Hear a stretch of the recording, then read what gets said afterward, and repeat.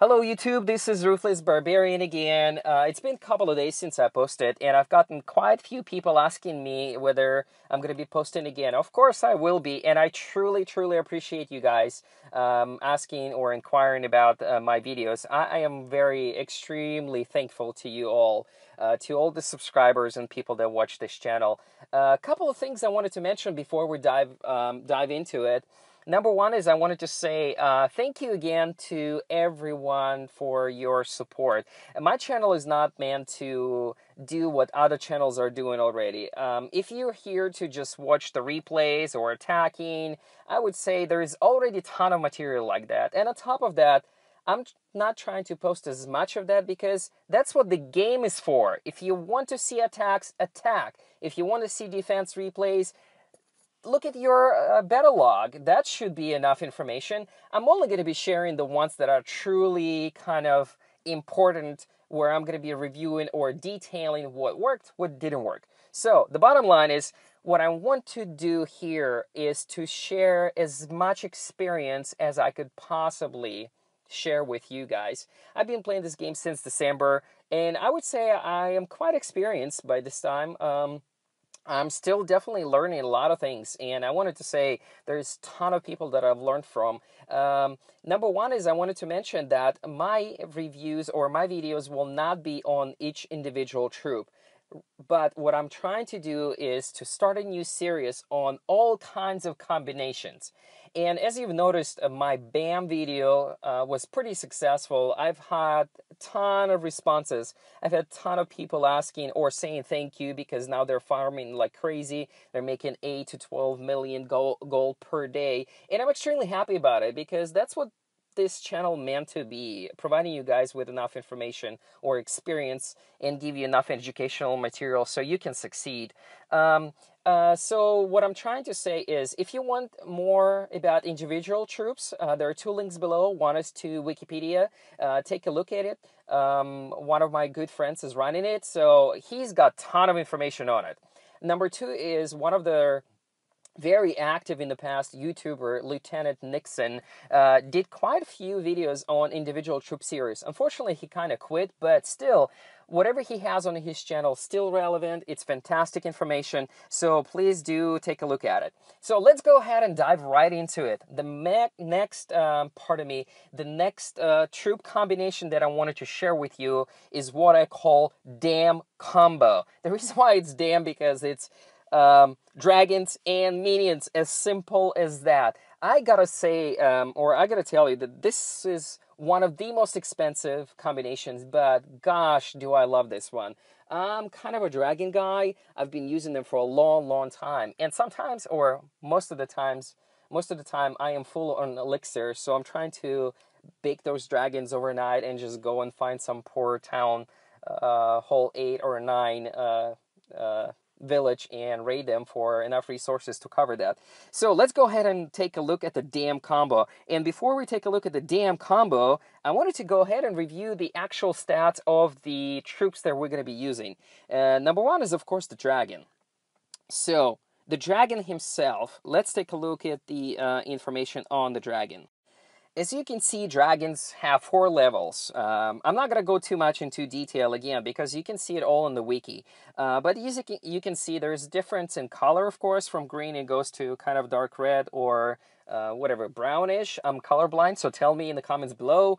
But what I wanted to mention is the housing space is 20, speed is 16. This is a slow troop, but it is really powerful. Don't forget about it. So the attack speed is only 1.5, which is ridiculously slow. As you know, and you've seen it, I'm sure you've tried, dragons are quite slow. So the great thing about dragons, since one of the last updates, is that dragons are now having a area splash damage. So what that means is that dragon no longer targets one area. It spreads around. It's particularly effective on the ground troops like archers or barbarians or any ground troops. If you have dragon in your clan castle, this is probably one of the strongest defenses other than archers. And by the way, you can kill a dragon with lightning bolts or lightning spells. You can certainly do that to archers. So preferred target, dragon doesn't have any. He goes for whatever's in front of him. So with that being said, that's kind of a good thing and a bad thing. We're going to take a look at it later. Attack type, area splash. As I mentioned, dragons have area splash. They're no longer damaging only one unit or one building, but anything within the 3 tile areas. Then the weaknesses, the air defense towers, of course. If you see bases with level 7, your dragon's unfortunately going to die relatively fast unless you're going to use the rage spell. Keep that in mind as well. And the next thing that I wanted to mention also, it's kind of a cautionary notice. Training cost. Dragons do cost a lot. Each dragon at level 4 is 42,000. At level 3 is 36,000 elixir. If you run 10 of them, that's a lot of elixir. 360 to 420 elixir. Next troop I wanted to review is the Archer versus Minion. If you ask popular opinion, majority of people will tell you that they've never even used dragons with minions. They've used them with archers only. And the reason why, probably because there's a ton of videos and people watch them.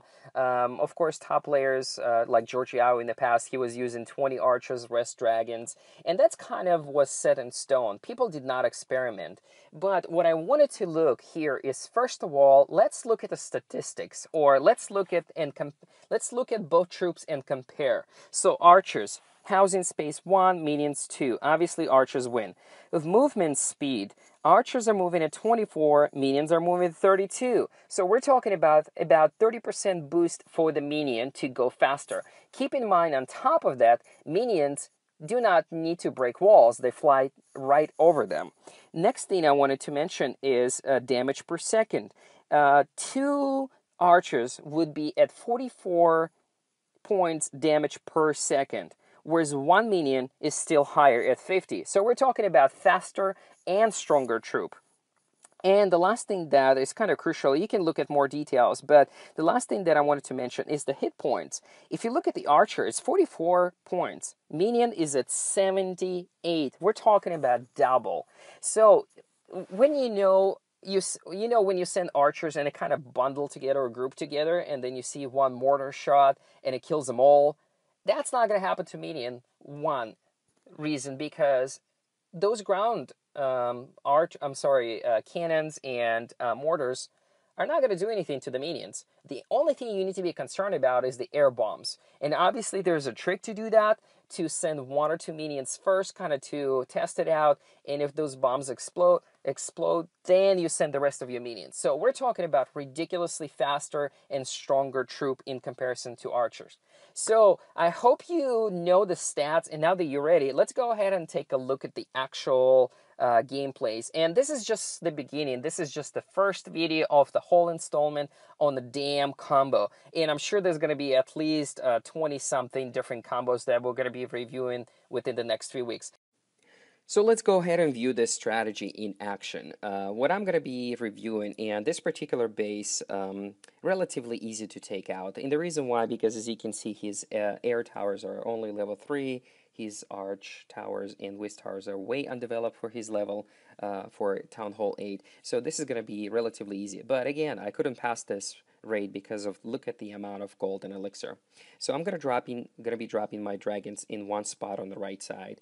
And as soon as I do that, I'm going to go with 4 first. 4 dragons, that should be sufficient enough for now. And as soon as I drop them, look at that. 2 seconds later, not even that, I'm dropping about 30 minions. And the reason why I do that, as I've discussed before, I want my dragons to go or drill straight to the core. If I was to trophy hunt, or if I was to take out those gold and elixir storages, I would want my dragons to go straight to the middle as soon as possible. And my minions, allowing them to do so by taking out all the side buildings or the pumps, elixir, and gold collectors. Again, as you can see, this strategy paid off. Now, this guy's been inactive for a while. As you can see, all of his gold is in his mines or collectors. But again, even if his gold and elixir was in the middle, my dragons did their job. I'm sending the rest of my minions just to make sure my dragons take care of the middle and they don't go up. I want them to go specific route. And again, your minions are kind of becoming a sort of a backup, even though they're in front and they're fast and furious. My dragons are more like a tank troop where they go massive. Damaged, and they cause all those buildings to go and wiped out within a minute or two. As you can see, we're not even 2 minutes in and we're already at 90%, 94% now, 2 stars, and I don't even need full 3 minutes for this particular base. Now, if this base was any tougher, if his base had better defenses, we would just drop 1 or 2 rage spells and we would still take out all the elixir, all the gold, and we would still have 3 stars from this raid. So let's take a look at another base. Now here's another example of way undeveloped. Remember guys, if you want to hurry up, do it as you wish, but remember this, you may get additional weapons, but it doesn't mean you will be stronger. Try to max out as much as possible, or at least 80% of your current town hall. Now, this is not an inactive base. As you can see, all of the builders are having the little Z on top, so they're all snoozing. And I know most of his gold will be again in his collectors. The strategy here, similar to the one before, I'm dropping all of my dragons in one spot. I'm using minions to kind of side sweep all those buildings. Now, I kind of hesitated here on top, and as you can see what happened, my dragons went, I'm sorry about shaky screen here, my dragons went to take out all those side buildings. Instead of going and drilling to the core of this base, my dragons went on top. And this is 100% my mistake because I did not send those minions right away. So remember that when you use this combo, you want your dragons to be sort of like a tank troop where they go massive, hard, and you want minions to go fast and furious, and you want them to sweep all the side buildings to allow your dragons to do the most damage and kind of go to the core or any route you want. So obviously with this strategy, keep in mind, if you want your dragons to go to the left, you want minions to take the buildings on the right. Vice versa, if you want your dragons to go to the right, you want minions to take out all the buildings on the left side. It's as easy as that, but you have to be making sure that the release of the troops, the release of minions is pretty much almost instant after you drop your dragons. Again, that's the strategy I've used in a long time. This is one of my favorite combos, as I mentioned. So I've drilled this so many times, and dragons still remain one of my favorite troops, period.